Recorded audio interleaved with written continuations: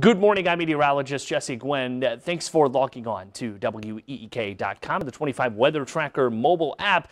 So as we go through Friday, the pattern change taking over. Scattered showers and storms come our direction. We're talking about temperatures in the upper 70s, maybe close to that 80-degree mark. Scattered showers and storms as mentioned. Front lifting across the area. That's bringing in the warmth and moisture. Wouldn't be surprised if we have a couple of these be a little on the strong side. Now, I have backed down our chances during the evening hours just a smidge for that severe potential.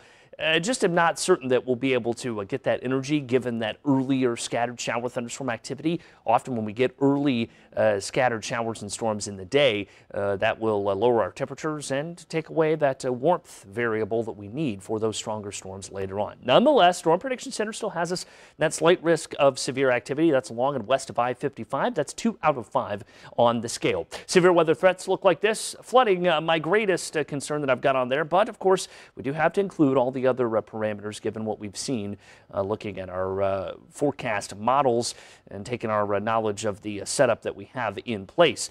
After that, we're talking about the continuing rainfall front after front, bringing us showers and storms, upwards of 2 to 3+ inches of rain total possible, even just through the weekend. That's not counting all the stuff that's still left to come through most of Monday, Tuesday, Wednesday, as we have those daily chances continuing. And eventually, I promise you, the unsettled weather leaves and more fall-like conditions come back in place. We could talk highs in the low to mid 60s possible a week out. We'll keep you up to date on air and online. I'm meteorologist Jesse Gwynn.